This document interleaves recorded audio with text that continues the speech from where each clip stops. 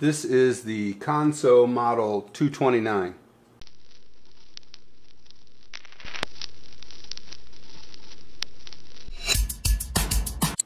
It's a triple feed post bed machine. This is a standard size bobbin. This is a lock stitch sewing machine.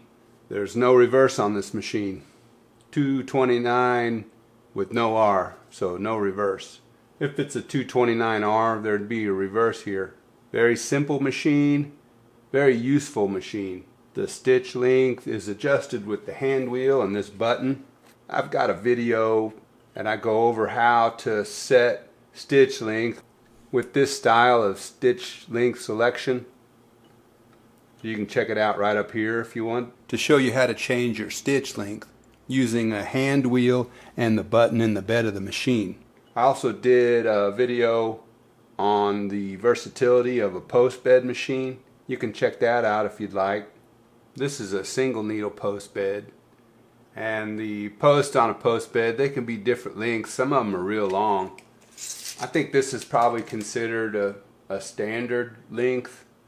You know, as I'm measuring this looks like 6.5 inches.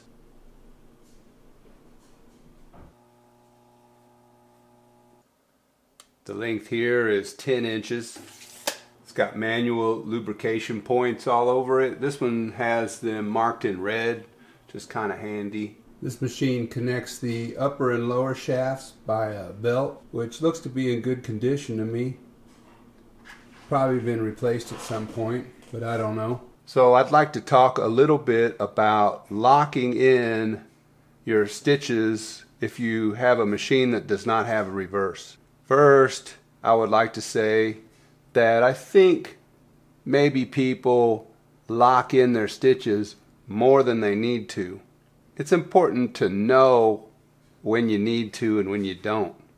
And so in a lot of construction of articles, you'll sew one seam and then later you'll put two new pieces together and you'll sew across the end of a seam that you previously made, in which case you would not have needed to lock that in, especially when you're using a lock stitch sewing machine. I mean, lock stitch, it's right in the name there for you, so it's not very critical to lock those in, not like a chain stitch, which tend to unravel pretty easily, one thread more than two thread. Most of our machines are lock stitch, like this machine, most of your home machines. And so my point is, reverse is not as critical as you might believe. So one, you probably don't need to lock all your stitches in, but when you do need to lock it in, I'm going to show you a couple of ways that you can lock your stitches in with a machine that does not have reverse, and it's real easy. So the first way I'm going to show you is you just put your work in where you're going to start, and you just sew a couple of stitches, and then you'll lift the needle out of your work. You'll lift the foot and you'll move your work back to where you started. So you sew a couple, then you move your work back and you start sewing again. And so now you've got two stitches, you backed up and you sewed right across those two stitches. And then on the other end it's the same way. You just get to the end, you lift that needle, lift the foot, just move your work so that you're going to stitch across those last 2 or 3 stitches again.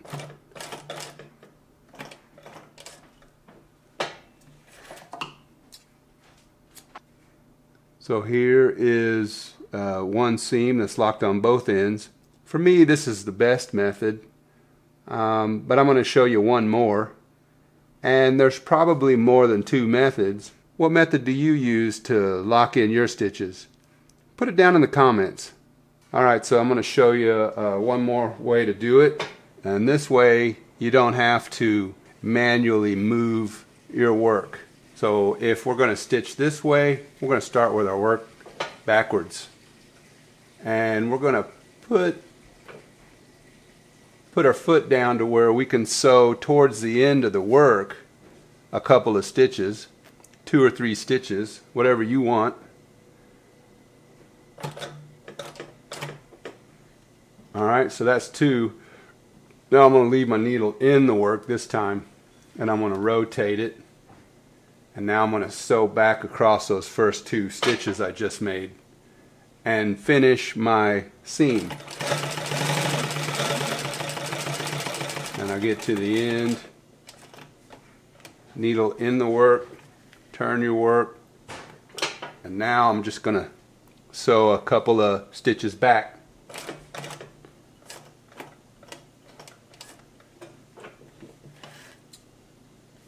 So there's 2 examples of a way that you can lock your stitches in without reverse. So if you have a machine that does not have reverse, you can see it's really easy to lock in your stitches. So I've got Tex 105 in this machine. I use a lot of that, for the way I sew. I just use that thread over and over, Tex 105. And this machine can handle Tex 105 all day long, no problem. With the standard size bobbin, you will need to change your bobbins every once in a while. You're not going to get a lot of 105 on there, but it's not unmanageable at all. If you're going to sew with Tex 69, you're going to be able to get a little more thread on here, and some people put bigger in the top than the bottom. I always just load it up the same. I don't know. I'm funny like that. But it depends on what you want the look. A lot of people think 69 is just strong enough, and they're probably right. I do same top and bottom. When I look at a project, I usually like to look at the underneath side or the inside, and so I like the inside to look as good as the outside when I can. So with the triple feed, this thing is ideally set up for leather and heavy materials. I wouldn't hesitate to sew shirts or jeans on this. I think you could put smaller thread in there too. I wouldn't necessarily sew delicates with a triple feed machine. It's just overkill. But it can be done. If it's really delicate, you might find that the mechanism of the machine might tend to, rumple your fabric, or maybe even cause some puckering and whatnot. But I think the machine is ideally set up for Tex 69, Tex 105. I think you could make bigger thread work, just a little bit bigger, and you could make it a little bit smaller than 69. I just think that 69 to 105 is, the sweet spot. You can vary a little bit on that. On this particular machine, it's currently set up to use a foot pedal to raise the foot. So as I depress the foot pedal, it just couldn't be simpler.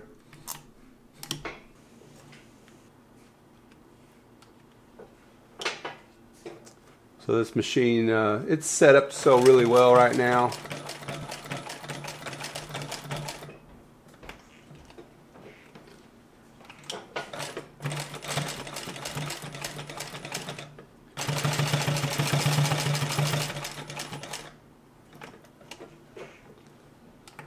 I'll set this up to a shorter stitch length. Now I won't go the shortest, because I know with 105, a machine will sew shorter than 105 can really practically, it gets to where it just doesn't look right, It gets so small. So according to this, it'll do 24 stitches per inch. I'm going to set it around 16. Let's see what that looks like.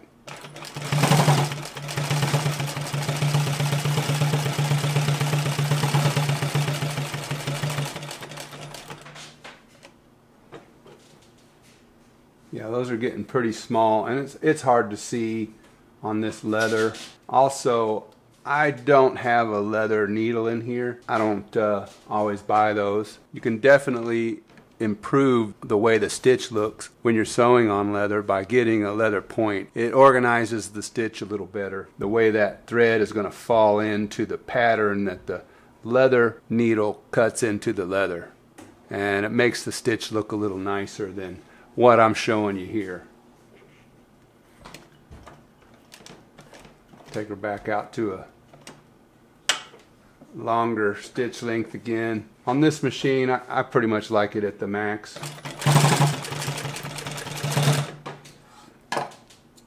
What? Oh, I ran out of thread.